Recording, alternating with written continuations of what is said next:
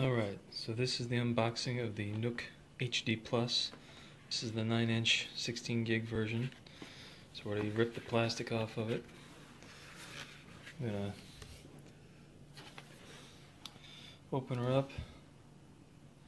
There is the tablet itself. And just like my old black and white Nook had, it's got the little cutout down here. You can always tell the Nook stuff apart from all the other tablets out there pretty easy because of that. And we'll go through the stuff here. Pretty much making this video for Dad, so you can see if you want to mess around with this or not, and you can see what you get for your $149, and also for Damien, just because he doesn't like Android tablets. So in your face, Damien, I bought it anyway. So you got the quick start guide in here, and then you got the cable for the charger to hook it up to the PC, and handy old wall charger.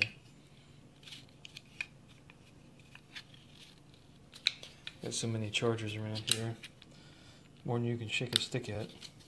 And there you go, little legs flip up. And I don't know if there's anything else in here. That's pretty much all that there is. We'll shut that box up for now.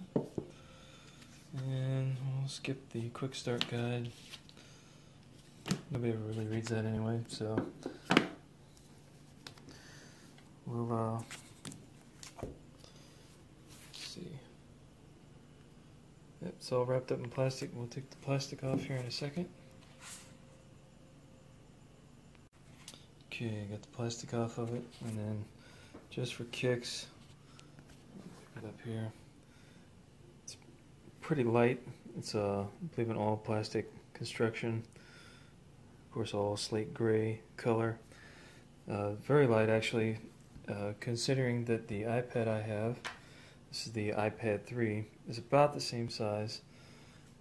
The Nook is a 9-inch. This is the iPad 3 is about a 9.7 maybe, and it's quite a bit heftier. And I do have the smart cover attached onto the iPad, but overall the Nook is quite a bit lighter.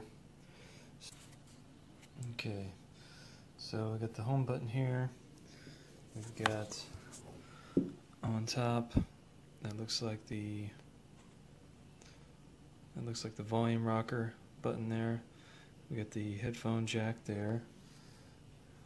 Over here on the side, this is the power button. And I think that's about all. Down here, I don't know if you can see this. That'd be the connector for the charger. And that grill there is the speaker on the back for playing music or movies. So let's go ahead and power it up. So I'll hit the button on the side. And it comes on. So the Nook is an Android powered device, unlike the iPad, which is made by Apple. And Android is owned and actually created by Google. So the Nook and basically any tablet other than the iPad is going to have the whole Google Android feel to it.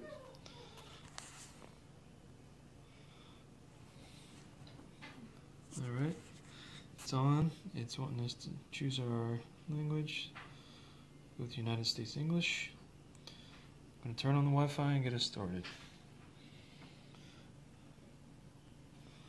Okay, so it sees a few networks around here. I am the top one.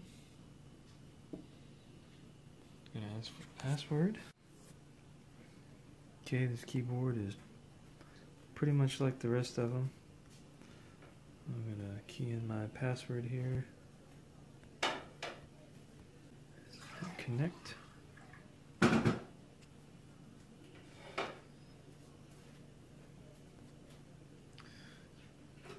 Okay, it's doing its thing, connecting to the network. And you see there it's showing that GymNet Me is connected to the internet. And that's what we want. We got got the little strong waves over there. It's the strongest network you can find. So I'm going to hit continuous setup. Okay. Choose your country and time zone. I am in select country. United States. We'll use this information to find the right Nook shop for you.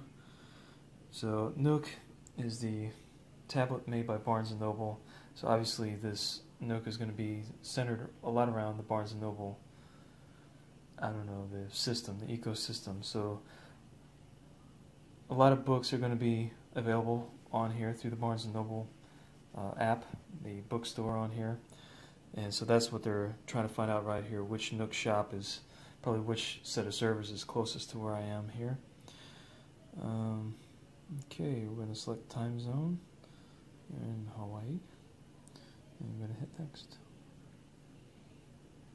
And registering device, checking for critical software updates. There is a critical software update available. It's downloading it automatically. So while it's doing that, just looking at the screen here, I can tell this is pretty high resolution. It's definitely very clear, even though my phone camera may not show that. I'd say it's easily as high resolution as the iPad I have with the Retina display. So, and it looks like a good quality piece too. A lot of the other Android tablets I've seen out there, especially some of the no-name ones, the build quality on them is pretty suspect. A lot of rough edges around there, and touchscreens aren't very sensitive. Barnes & Noble, big company, been around, they do things right.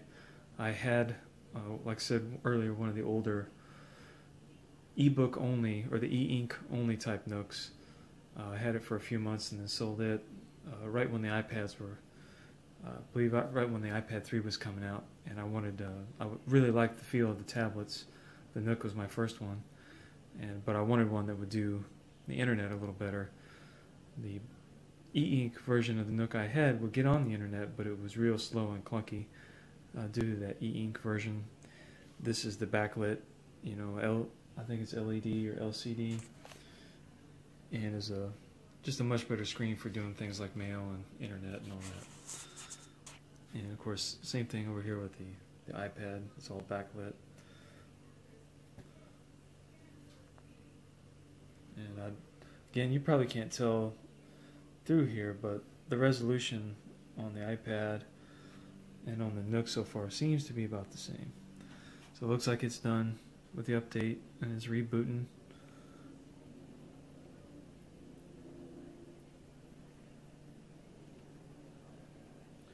And one of the best things too about the Nook is that, unlike some of the other Android-based big box tablets, such as the Kindle Fire, which is probably a really good tablet, it doesn't have access to Google's Play Store, which has all the apps available. The Nook does have access to the Google Play Store, so you get access to, I don't know, 500,000 apps or something like that. If you have the Amazon Kindle Fire, you are limited to Amazon's version of the App Store, and you don't have access to all the apps that are out there. So it really does limit the use of your tablet that way. So when I was looking at the Nook, which is on sale right now for $149, which is unbelievably low for an HD tablet, and then I saw that it had access to the Google Play Store, I mean, you can't beat that deal at all. And I like Android a lot. All three phones that I've had have all been Android phones, so the Nook shouldn't be too far of a cry from there. As much as I like the iPad, I do not like the iPhones at all, and I despise iPods. I don't like the touchscreens on iPods. If I'm listening to music, it's usually only at the gym, and I don't like having to look at the screen to change songs or turn the volume up or anything like that. I have an old school $29 4 gig MP3 player that I paid for almost 5 years ago now. Still kicking. It's got all buttons on the front and side of it that I got memorized, and I can just press them through my pocket. I don't have to take it out of there to change songs or change volume or anything. I just don't like the iPods for that reason, and they're overpriced. They're 5 or 6 times as costly as a regular MP3 player. So for me, they don't work, but for a lot of people they do. And the iPhones I just don't like because the screens were so small. And again, overpriced I think for what you get. This HTC One I have that I'm filming this with. It's a fantastic phone. Arguably better specs than the iPhone 5. Bigger screen. Much, much better sound. 2 forward-facing stereo speakers. Yeah, this has been an awesome phone. So, it's still booting up.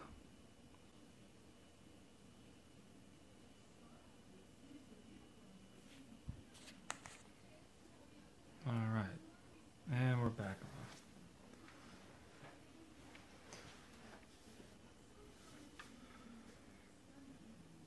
on. 100%. There we go. Almost. There. Nook is upgrading, optimizing application.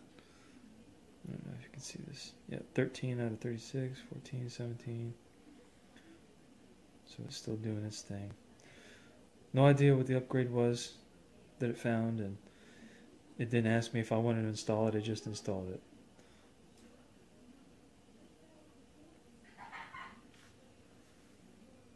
Okay, we're going to go with the American English. Okay, we are still connected to the internet from last time, so we're going to continue with setup. Choose your country and time zone. This is what we did before, United States, but we're going to go back to the time zone. Oops, no, not Alaska.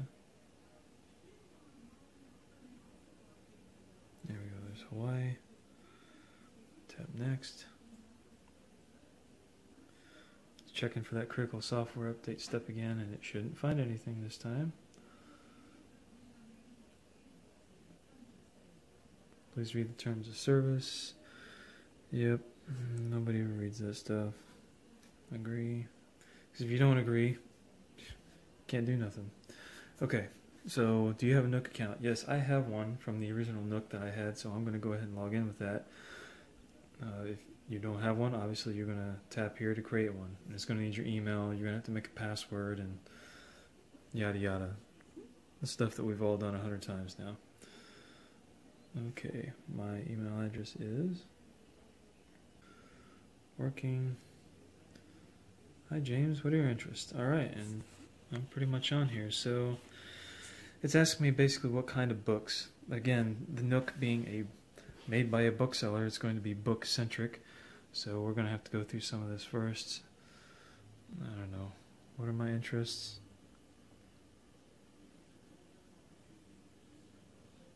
Oh, we could go with health and fitness, science and tech.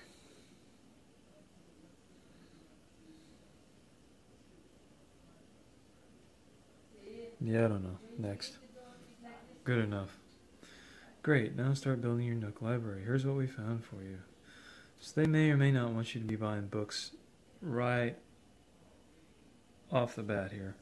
I'm not buying nothing, so I'm going to hit skip down here.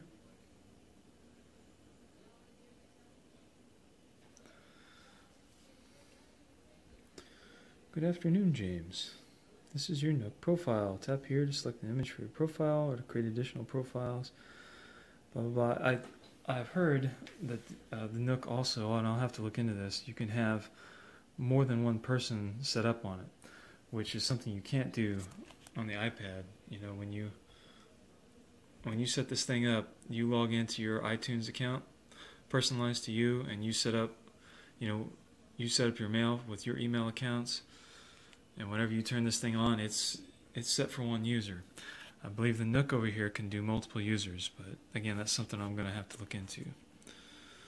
So, some active shelf, what I've purchased, yada yada yada, and I'm fairly certain I haven't purchased any of this.